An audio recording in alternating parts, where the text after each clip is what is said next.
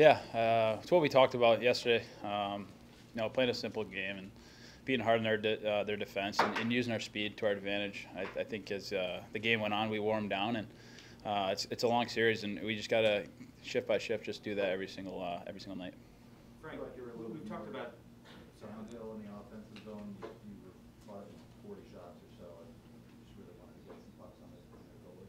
Yeah, I think that's the goal all along, and no matter who's in net or what team we're playing against, is we want to produce, make plays from behind the goal line and not force it, but that's what we work on, and I think we did a good job of that tonight of creating second chances also.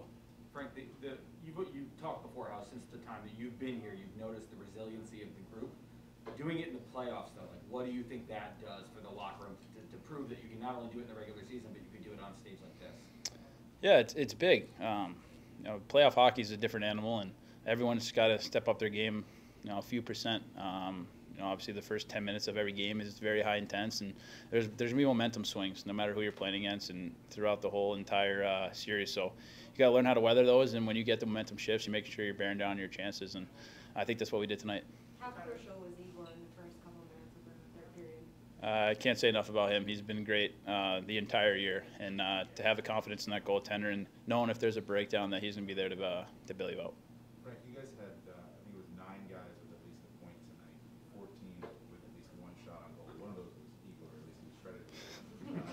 I don't know that he actually had one, but he was credited. What does that tell you about what kind of game you guys had as a team? Yeah, we talk about it. Everyone needs to be going every single night. It's the playoffs. If you're on the first line, the fourth line, whatever line you're on, or whatever D pairing you're on, no matter how many minutes you're playing, we need big minutes that are, whatever minutes that you're playing, we need the most that you can get out of every single guy, and that's important. We have the depth on this team to score goals and to shut it down defensively, so it's great to see everyone getting involved. Frank, what did it mean to you personally to contribute the way you did tonight?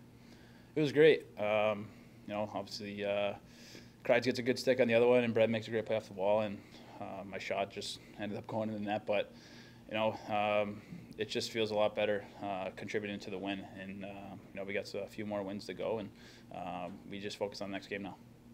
Jordan didn't seem too happy with how you guys played in the defensive zone. Do you see room for improvement there?